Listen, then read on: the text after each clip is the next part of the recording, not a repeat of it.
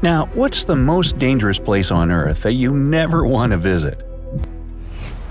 Maybe the Snake Island in Brazil? How about the Skeleton Coast in Namibia? We've managed to explore almost all of our planet's land, including all the inhospitable locations. And the North Pole made that list. So, what makes this place so perilous? Why would Santa Claus choose to make this place his headquarters? Let's take a daring internet trip together, and I'll show you. A lot of Arctic expeditions have mysteriously ended in disasters. In the past, many ships got stuck on the ice and people were stranded. Some ships have sunk and were never found. Not to mention that the Arctic Ocean underneath is still relatively unexplored. So, what's really going on here? Before we dive deep into the middle of the Arctic ice, let me circle around the waters first. The North Pole is located in the middle of the Arctic Ocean and is covered in ice. The ice is approximately 6 to 10 feet deep, and it's floating in an ocean that's anywhere from 3,500 to 18,000 feet deep. You see, unlike Antarctica, there's no land on the North Pole, which is why it's in constant motion. But I'll get to that in a jiff. The fascinating thing is, even though the North Pole is literally ice, it's actually warmer than the South Pole. Now, don't get me wrong, they're both really cold because they don't get any direct sunlight. But there's more to that science. As I mentioned earlier, the North Pole is ice surrounded by land, and the South Pole is land surrounded by ice. The waters underneath the North Pole are warmer than the floating ice, and the ocean warms up the air a bit. Antarctica, on the other hand, is dry and 7,500 feet above sea level, which can cause the temperatures to drop to minus 76 degrees Fahrenheit in the winter and rise to a balmy minus 18 degrees in the summer. While in the North Pole, it only drops to minus 40 during the winter months and could even reach 32 degrees in the summer. So here's where it gets thought-provoking. Even though the South Pole is colder than the North Pole, it gets approximately 20,000 visitors per year, whereas the North Pole only gets about 1,000, including expeditioners. So why is that? Well, let's find out together.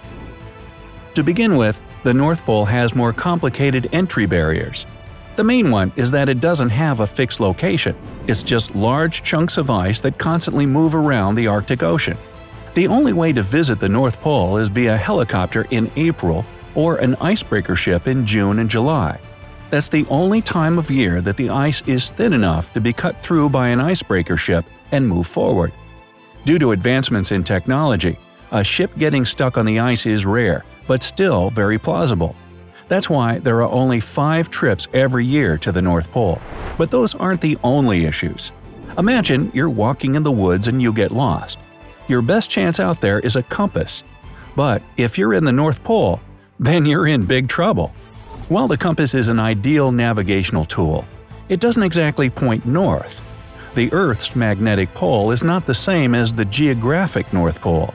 The magnetic pole that compasses point at is located more than 1,000 miles away from true north, close to Canada. However, the magnetic pole doesn't have a fixed position either, and since the Earth's magnetic field changes, the magnetic North Pole moves.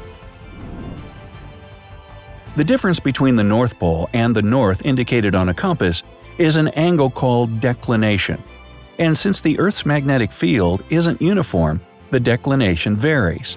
According to the United States Geological Survey, at high latitudes, local disturbances in the North Pole can cause the compass needle to point away from the magnetic North Pole. Sometimes it can even point south. So if you were lost in the North Pole, then using a compass to find your way out would be useless. Expeditioners use charts of declinations and calibrations to point themselves in the right direction. Speaking of not being able to find your way out of there, figuring out what time it is can also be an issue in the North Pole. Because of the Earth's rotation, time is determined by the lines of longitude connecting the two poles. Since all the lines converge at the poles, this means that the North and South Pole are in all the time zones at the same time.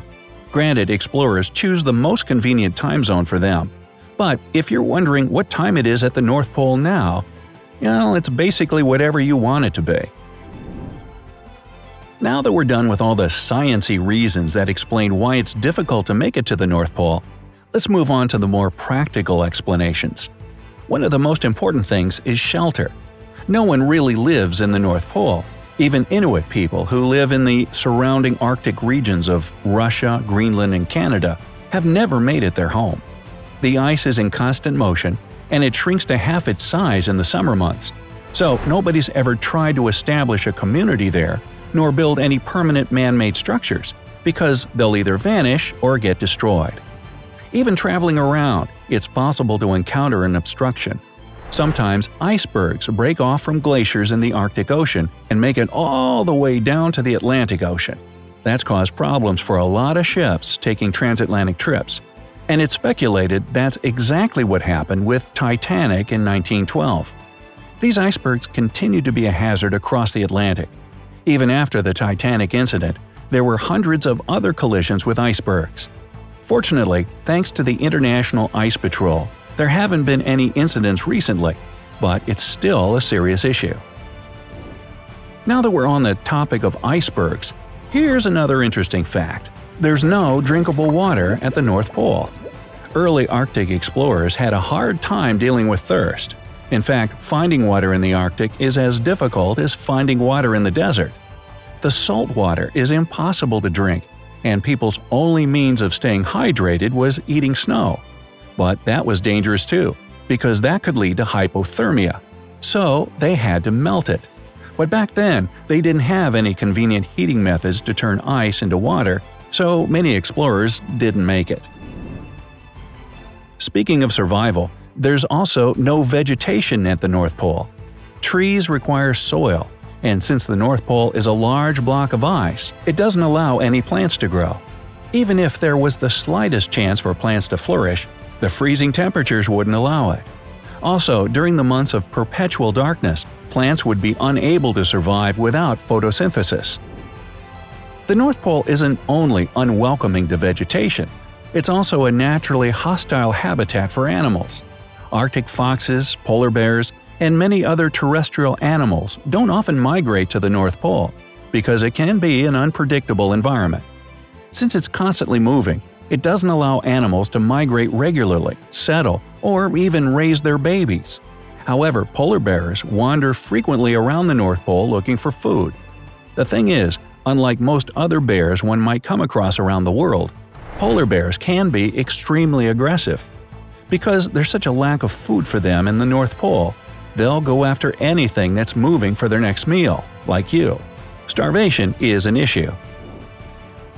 Polar bears are the largest bears on Earth, and they can only survive in the freezing weather of the Arctic. They have 2 layers of fur, and underneath the skin, they have a thick layer of fat. This gives them enough insulation to keep their body temperature warm, even at 34 degrees. Then we have the walrus, which can also be aggressive when it feels threatened. At first glance, walruses look like seals, but they're much larger in size, and their tusks can reach an astounding 11 feet in length. It can also be about 4 times the size of a polar bear, so it's not too threatened by such a wild animal. But the walrus is no saint either. Since it can live on both the North Pole and the Arctic Ocean, there are records that they've attacked people as well, but not too often, thankfully. The underwater ecosystem of the North Pole is a lot more varied than in the floating ice above. Sea anemones, shrimp, crustaceans, and even ringed seals have been spotted. But the most dangerous of them all is the Greenland shark, which can reach up to 15 feet in length. Because of the weather in the Arctic, not many sharks come across humans, but if someone fell in the water, I'm guessing their chances of survival would be about the same as meeting a polar bear. The most dangerous issue of them all is the global warming and ice melting. Scientists now believe that in 50 years there will be no ice in the North Pole during the summer, and they're carrying out expeditions to research things further. Oh, and about Santa Claus and the North Pole headquarters? Well, think about it. If you wanted some privacy without distractions to get your work done, wouldn't this sound like the right place? And if he should ever run out of supplies, there's a Walmart nearby. Well, not really. So, what do you guys think about the North Pole? Would it be a place you'd like to visit in the next 50 years? Let me know down in the comments. If you learned something new today, then give this video a like and share it with a friend. But hey, don't cruise to the North Pole just yet. We have over 2,000 cool videos for you to check out. All you have to do is pick the left or right video, click on it, and enjoy. Stay on the bright side of life.